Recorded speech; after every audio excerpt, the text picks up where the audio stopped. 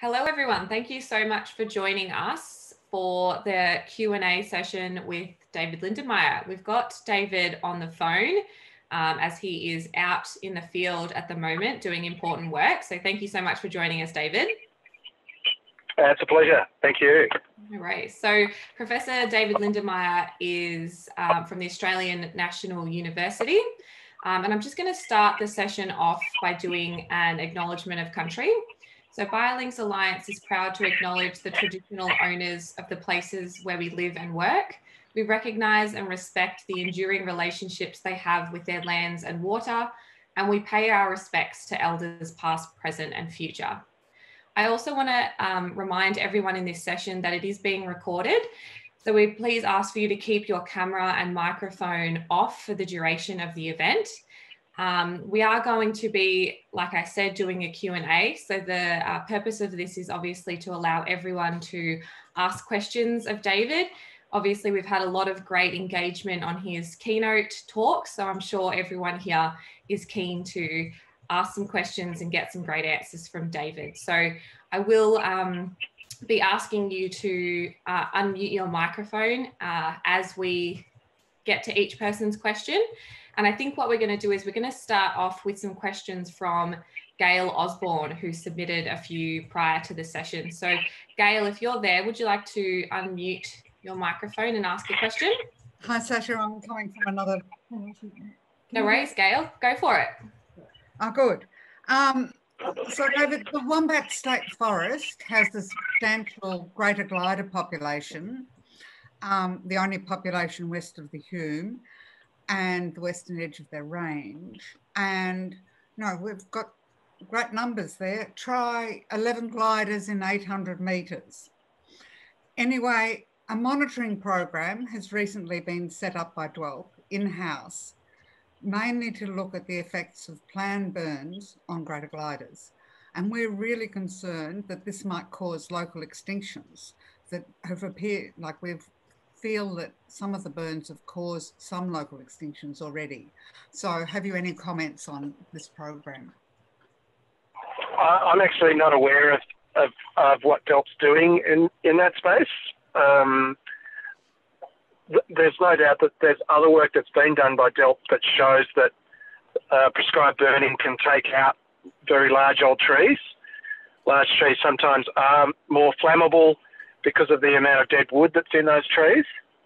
I suppose I'm not trying to escape the question. I don't know much about the detail of what's planned there. I suppose one of the issues is if the burns can be truly low severity burns and low intensity burns, severity and intensity aren't the same thing, but if they can be very low intensity burns, then it's possible that the impacts on the gliders might be relatively limited. But I really need to have a look and see what's happening there. My hope is that some of the more significant parts of the distribution of the species in that wombat area, which I do know is a significant population, they might have quite a large number of control areas where they don't do any burning to make sure that in the case that there are major problems with burning, at least there are still significant populations remaining. But I would need to find out more detail on that, and I'll endeavour to do so. Thanks, Gail. Did you have a follow-up question? Oh, yes. I'm getting a good go at this. Go for it. So the other thing that's really we've been wondering about is whether any research has been carried out on the effects of smoke from both planned burns and bushfires on greater gliders. So given that humans suffer from inhalation from smoke particles, you would think they would also affect gliders. And then we had the deaths of smoky mice from smoke from the Canberra fires. So do we know if this is a problem for greater gliders? I've never seen any work in that space on animals. Never seen any work. I would hazard a guess that species like the greater glider may do less badly than others, simply because it it's not terribly active at night. It tends to do things at a fairly sedentary pace. But I'm just guessing. I've never seen any work on the direct effects of smoke on wildlife. Obviously, there's a lot of work done, particularly from University of Tasmania and Charles Darwin University, on the effects of smoke on humans. It's an interesting question. I've actually never thought about that. I did see the little piece on smoky mice and effects of smoke, but I've never seen any really detailed form. It would be quite difficult to do. I'd imagine you'd have to look at it probably in captivity, and I suspect that the chances of being able to get that kind of work done through ethics committees would be virtually zero. Certainly our ethics committee wouldn't allow it. Perhaps others would, but I don't think so. Interesting question, though. Sorry, I can't give you more definitive response. If you found dead gliders after a bushfire, you might be able to look at them from that angle. Yeah, that's a thought. Except that also gliders are very, very susceptible to high temperatures. So Kari Jongentopp's work is suggesting that very high overnight temperatures are really bad news for greater gliders because of the additional metabolic heat that gliders have to generate when they're ingesting what's a pretty ordinary kind of diet. The other thing is that often associated with wildfires is a prolonged period of drought prior to the fire.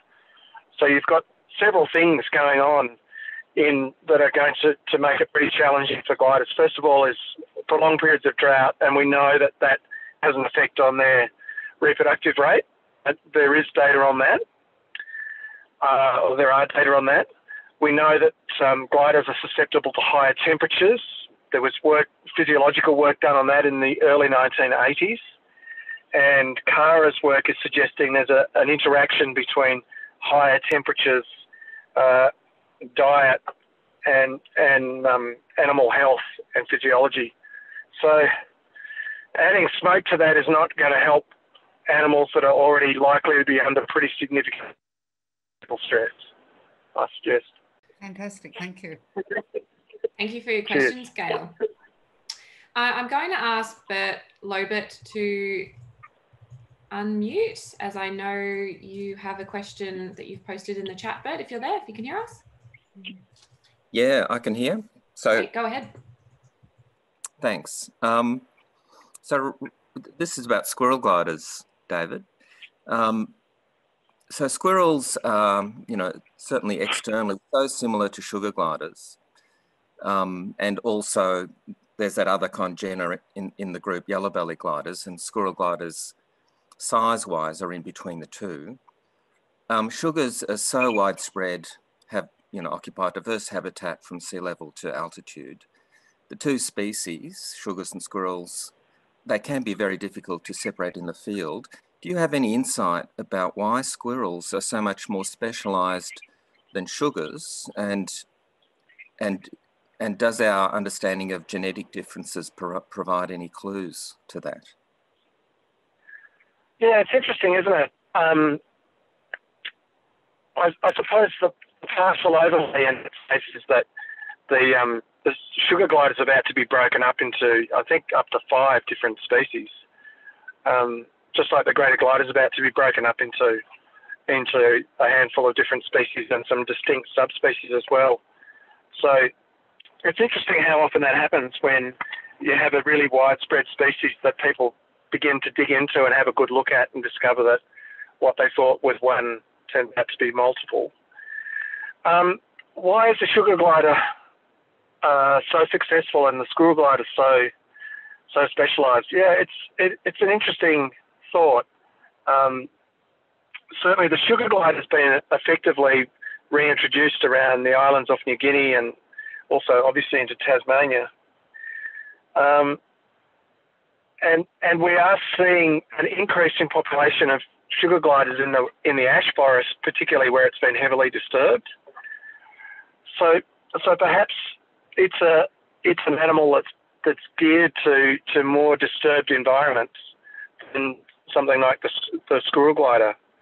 Certainly, the association with very large trees for squirrel gliders seems to be quite important.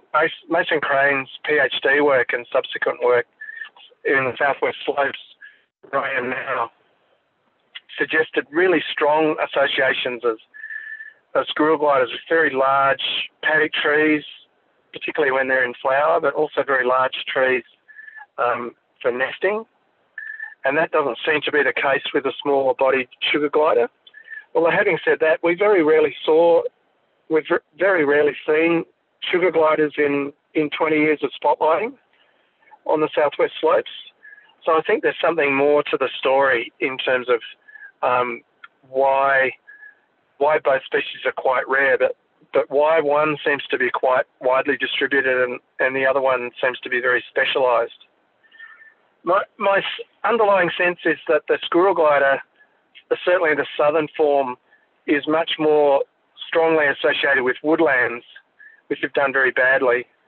And the sugar glider tends to be much more of a forest species, and it kind of resembles many of the woodland birds that aren't doing particularly well, often reasonably common in forests. Things like rufous whistlers, eastern yellow robins, flame robins. Some of those birds actually do quite well in forests, just like sugar gliders seem to do very well in all kinds of different forests. It's a good question though, Bert. And while I'm talking, I'm writing down a bunch of notes to myself to see if I can think it through a little bit more deeply. Because I think that the sugar glider potentially is going to continue to be a big problem for the conservation of some of our beasties in southern New South Wales and in the wet forests of Victoria, just like it is as an introduced species in Tasmania. For example, in the wet forests, the ash forests, we're seeing the sugar glider starting to increase in numbers, including in places where we see leadbeater decline. So I haven't answered your question very well. I'm sorry, Bert. That's because I need to think about it a little bit more. Yeah. That's okay. Just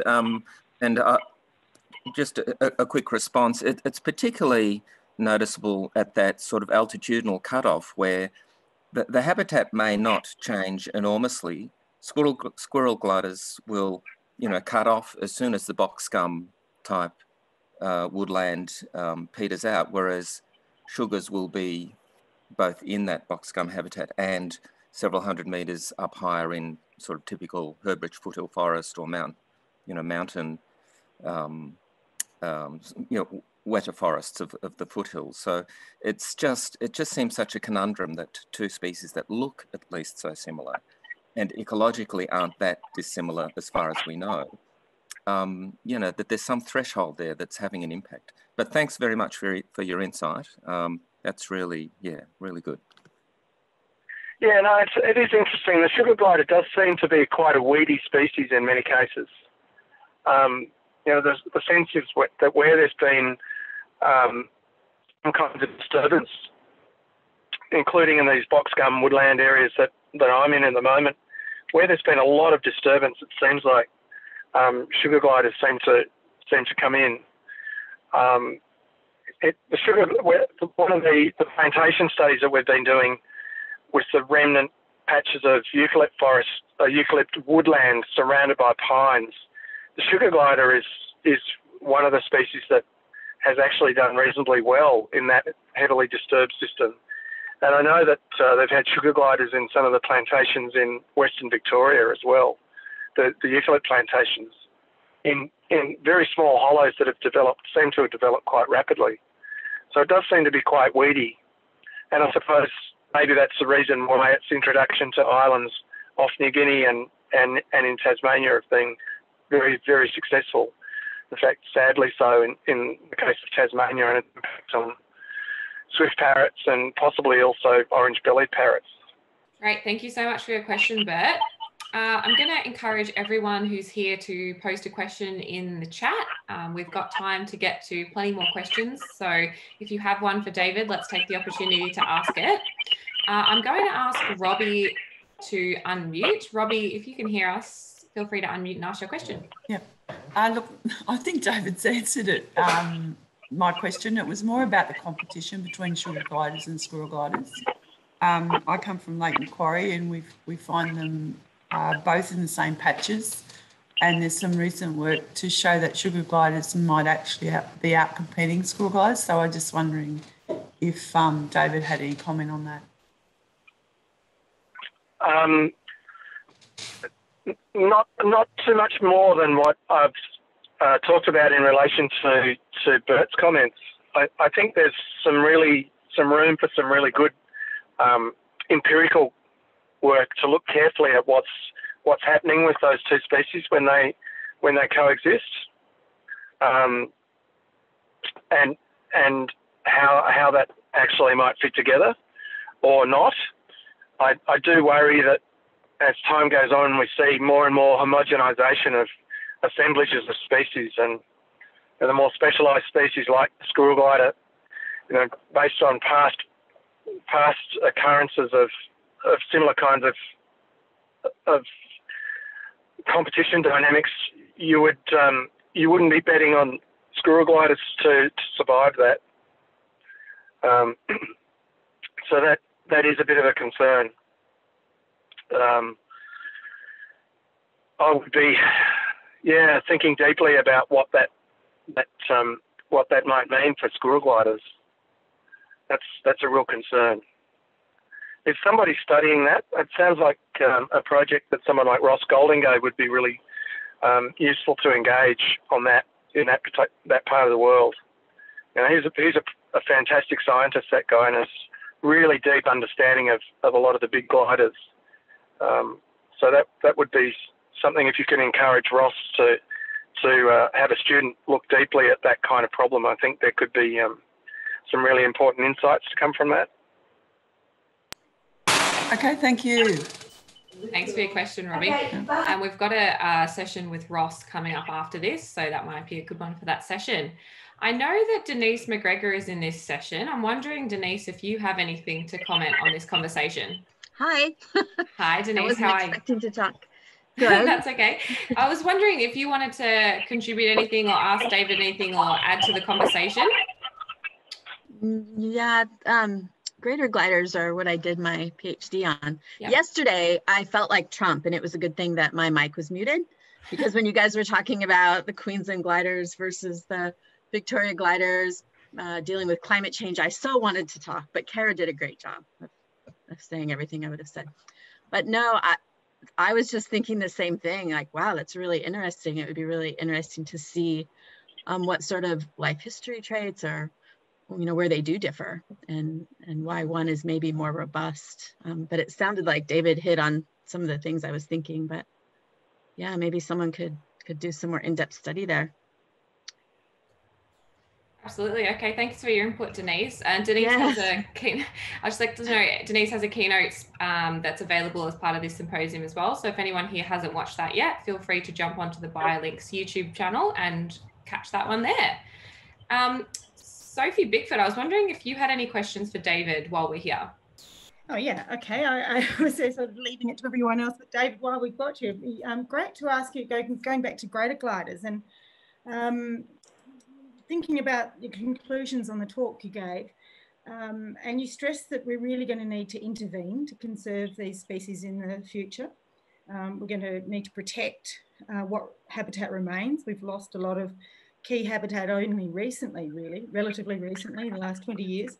The old growth that we've lost is astonishing, but we're going to have to restore vast tracts of forest and make them better habitat for gliders. I just wonder, for greater gliders, I just wonder if you'd like to sort of expand on what you think the most key sort of restoration interventions are going to be. Are they going to be broad landscape scale management changes, or are we going to have to, kind of look at particular locations that are strongholds and are likely to be strongholds in the future under the various climate change scenarios we're facing, and really start managing those landscapes differently and keeping fire out and looking at mixes of forest species. And just wondering, yeah, it's a very broad question, but just some reflections on, I guess, the scale of the management interventions and the type of management interventions that we really need to get cracking with. Yeah, that's a good question. So my response to these things is that it's at two levels. The first one is that we need to intervene at multiple scales. So if we just work through a little bit of that, one of the things we've got to do is, we know that almost all these species we're talking about, squirrel gliders, greater gliders, and a whole armada of other things, are really strongly associated with large old trees. And we know that in the places that big trees have been studied carefully, populations are declining very rapidly.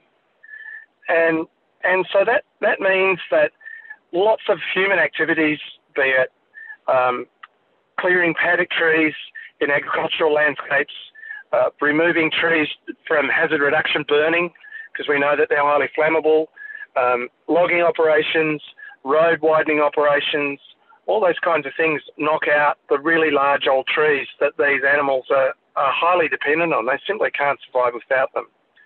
So often that means protecting individual trees in particular contexts. So when we look at logging operations, we shouldn't be knocking down those large old trees during those operations. We should be buffering them with areas of unlogged forest. That's critical. But we've also got to make sure that you don't get to be an old tree unless you're a young tree first. So you've really got to think through the whole process of recruits. And we know that some of the recruits will not make it as time goes along. So you might need 5 or 6 or even 10 recruit trees to have one good tree in 150 years' time. So retaining what we have now is critical. And that can be at the individual tree level to make an important difference. And that can be in a farming context or in a forestry context. We see a huge loss, a huge attrition of paddock trees right across farming landscapes in southern and eastern Australia. The second thing that I think is really important is that there will be climate refuges, and it will be important to think carefully about where they are. And then make sure that those places that are going to be climate refuges have as little other disturbance going on in them as possible. And so that means thinking strategically about how do we not burn particular parts of the landscape so that they retain many of their habitat values for some of these animals.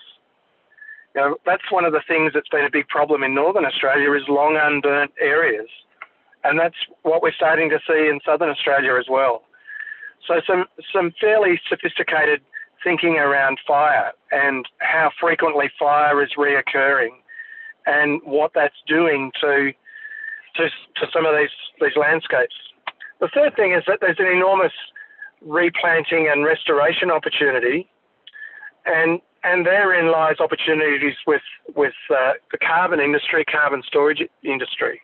So we know, for example, in the Murray-Darling Basin, we've lost about 60 billion trees. So there's really important opportunities to put some of that vegetation back in the landscape.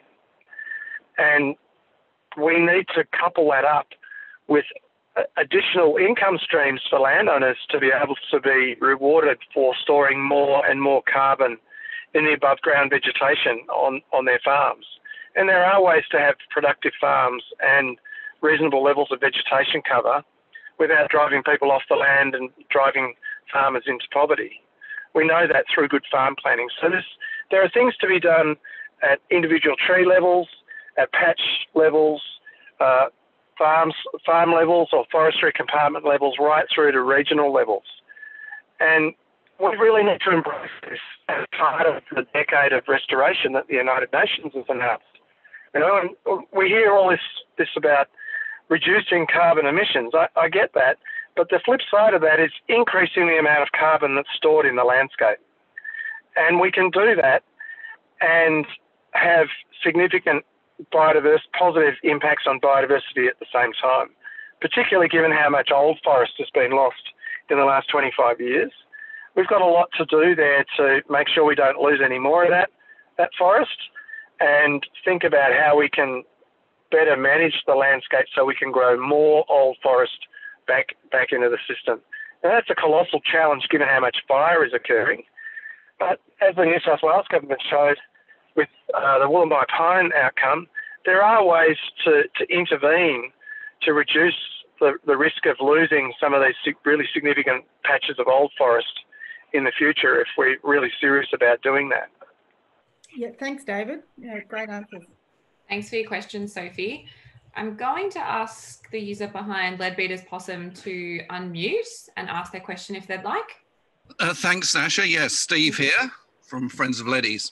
Hi, David, overnight I've become aware that the Victorian government is amending the Wood Pulp Agreement Act to allow a small portion of the contract to be met using silvertop ash instead of mountain forests.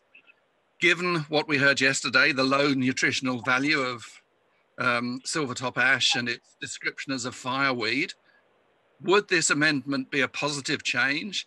And if so, would it be good to increase the portion that is being met from silvertop ash instead of these increasingly rare mountain forests? Yeah, that's also a really good question, and one I need to think a little bit more deeply about. There's no doubt that silvertop ash is not good, and Kara's work and soon to be Denise's work in this space with others, Karen Ford included there as well, we're going to look at what can be done in terms of rethinking the composition of forests. So there's no doubt that silvertop ash is bad news for koalas and greater gliders, and there's no doubt that silvertop ash is a fireweed. It does very well after recurrent fire, but also after timber harvesting. So we've seen the composition of the forest starting now to be skewed heavily towards that tree. And there are literally thousands of hectares of country which is essentially a glider and koala desert.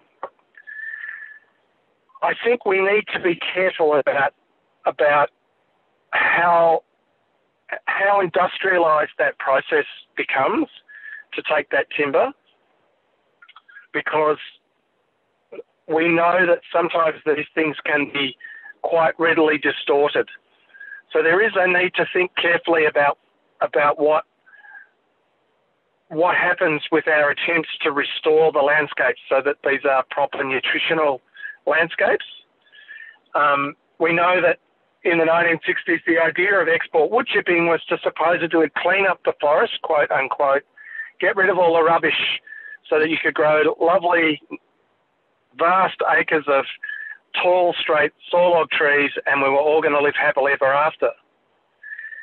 And really what happened was that the industry became highly distorted in southeastern New South Wales and potentially also in northeastern Victoria, where, you know, upwards of 90% of everything that was cut ended up in the pulp stream, the wood chip stream, and then the forest composition has been radically altered as a result. So we need to tread carefully in that space. I think industrial thinning would be quite detrimental on a large scale.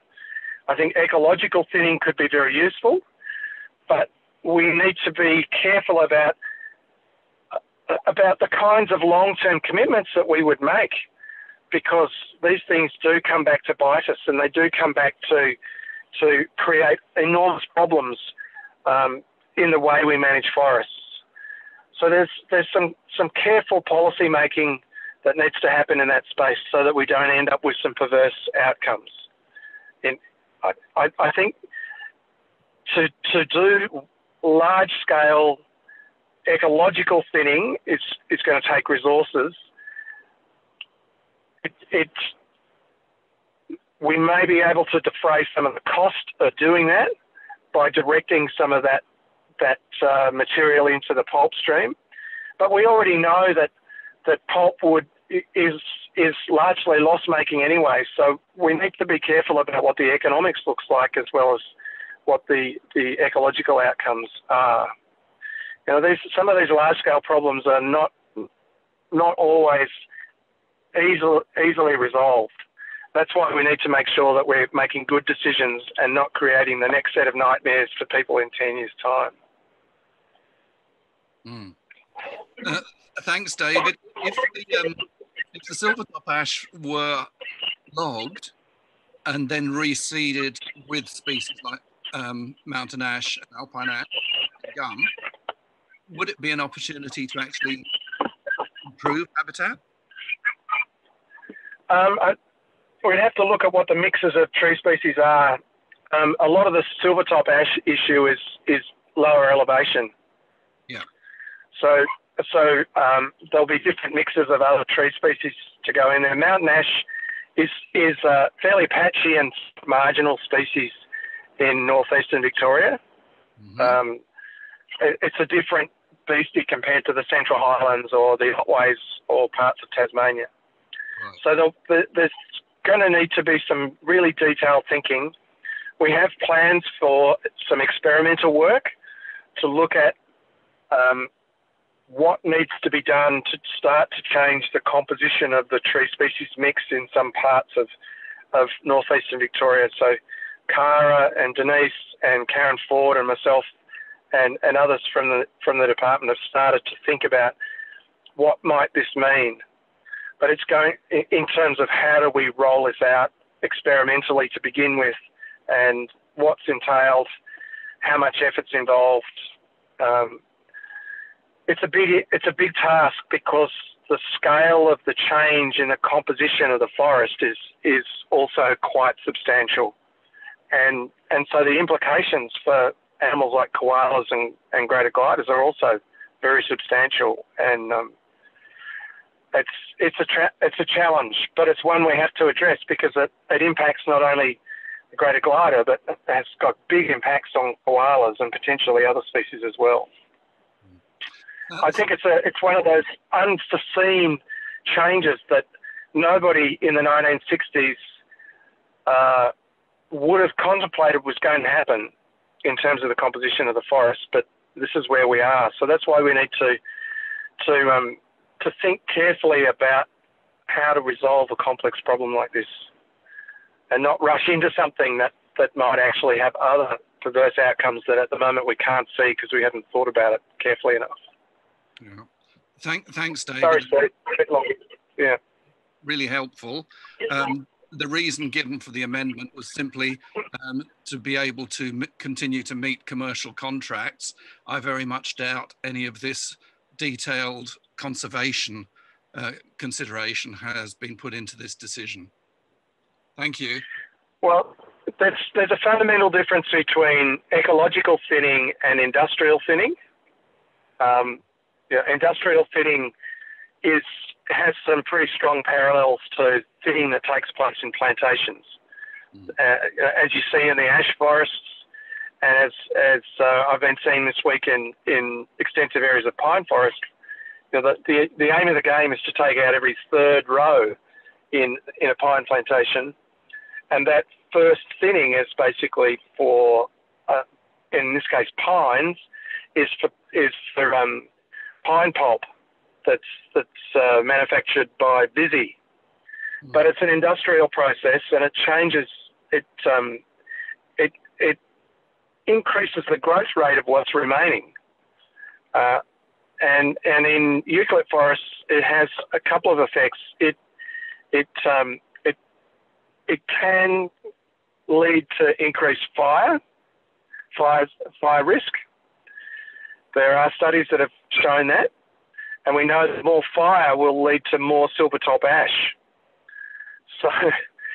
So there's some things to do to resolve here, and an industrial approach to change the composition of the forest would need to be very carefully thought through to make sure that we solve the problem and the solution isn't worse than what it was in the first place. Thank you so much for your question, Steve. I'm going to ask Paul McGregor to unmute and ask their question if you'd like. Yeah, thanks. David, we're at Tallowa State Forest and we're doing greater glider surveys. Greater glider action statement says more than 5 greater gliders per spotlight kilometre is a trigger for habitat retention relogging. yet the action statement, I found it yesterday, is not legally enforceable. What is your view on the approach to take with the Office of Conservation Regulator and Vic Forests about legally enforceable numbers of greater gliders to minimise logging, and have there been any test cases on this so far? There's some quite specific details there that I'm not really across at this stage. Can I write some of those things down that you've just said? So can you, so that I can follow them up? I've actually got a pen and I've got a pencil and pad here. So okay. I almost need to take that question on notice. So you're talking about the numbers of gliders per unit distance. Yeah, it's actually per kilometre with 25 metres either side of the transect. So that they specify more than 5 greater gliders in that transect. And that's the specification in the action statement for greater gliders. So the question is what, but that's not legally enforceable, we were advised yesterday in yesterday's webinar. So what is your view on the approach we should take with numbers that we should be recording, and how do we enforce that with Vic Forest, and what do we advise the Office of Conservation Regulator? And my last point was, in order to minimise logging, and my last point was, have there been any test cases on greater glider habitat retention in face of logging yet? Does that make sense? Yeah, it does. I'm just writing it down because I don't have the answers on that. It's possible that Steve Meacher might have some more insight into that regarding court cases. I haven't been involved in the recent court cases on it, and by and large, we use the stag watching method for detections of gliders rather than the spotlighting method. That's in the Victorian wet forests. We're about to embark on a once-off snapshot spotlight of all of our all 180 long-term sites. Lockie McBurney's going to start on that in a few weeks' time once he's out of lockdown. But I need to look a little bit more into the detail of what you've just talked about. I'm sorry I can't answer that straight off the top of my head, but maybe Steve Meacher, who just asked the previous question, might have a few more insights in relation to the court cases. What we'll do is we'll try and get an answer from you as soon as we can, David, and then circulate it to this group as well. So if you do come back to us with anything, David, we'll make sure that everyone who's attended this session gets that answer. I'd like to ask Kylie to unmute and go ahead with your question if you can hear us. G'day, yes. David, I was just wondering about the interaction with greater gliders in pine plantations. Do they use them at all? Yeah, okay, interesting question. Where I'm sitting at the moment, on the top of a hill, I can actually see not a brand new, but a pine plantation that we've worked in since 1994. And greater gliders are in the narrowleaf peppermint and manna gum, or Eucalyptus biminalis.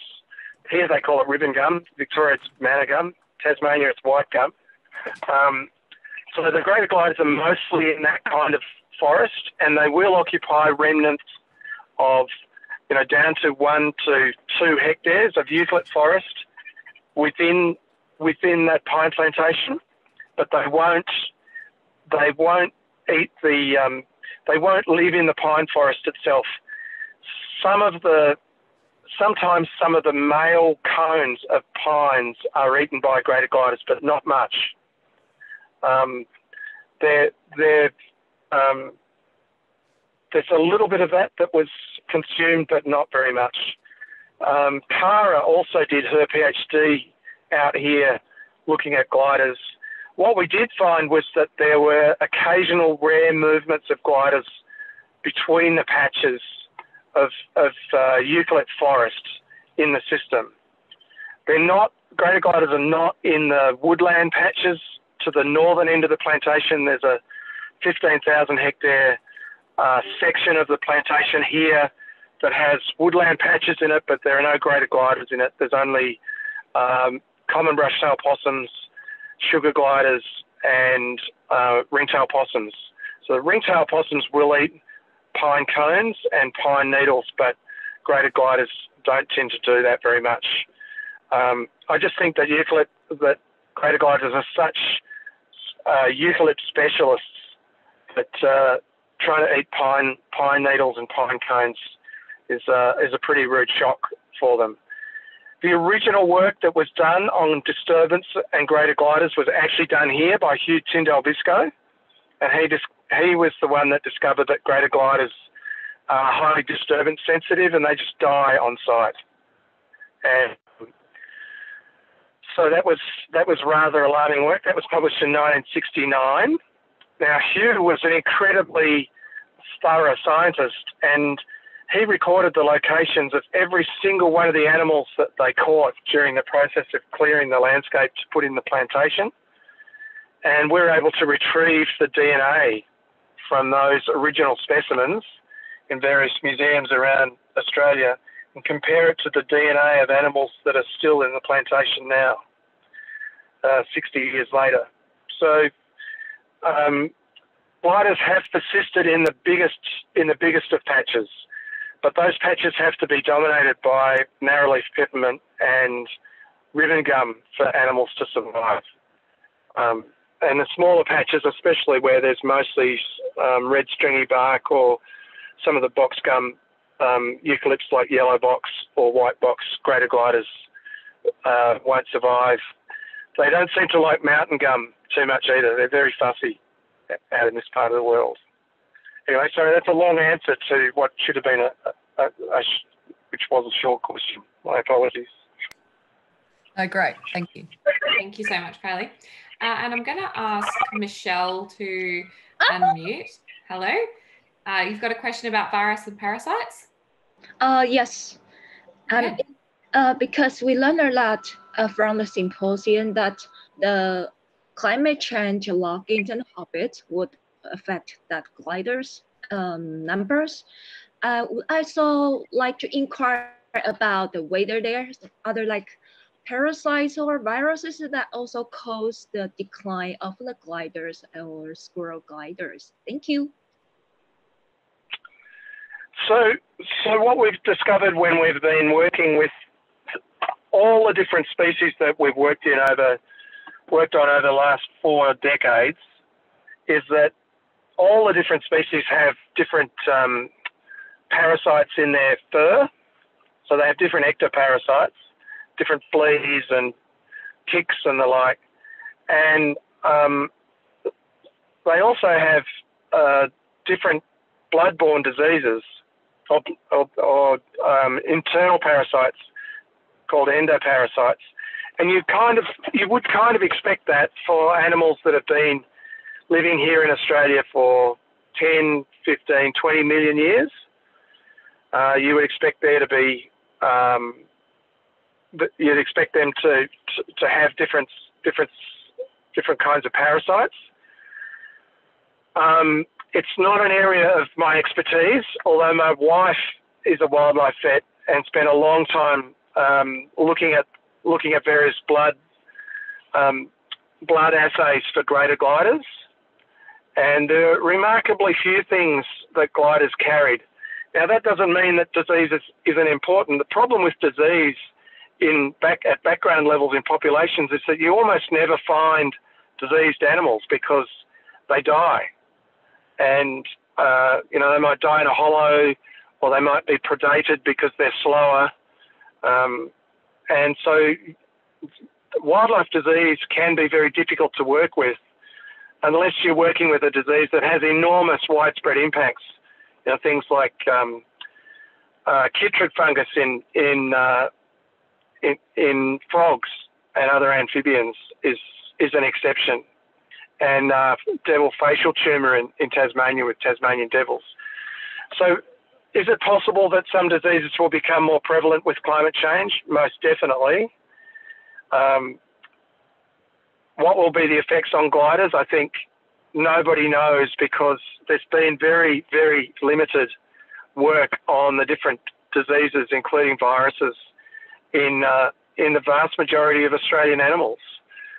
So there's an extraordinary parasitologist guy, Ian Beveridge, who lives in Victoria, and one of Australia's truly great parasitologists, Dave Spratt, who used to be at CSIRO, is now very ill. And there are very few people that are now coming through in that field to really understand wildlife diseases. So it's an enormous knowledge gap that we have in Australia, and we're losing expertise very quickly in that space as well.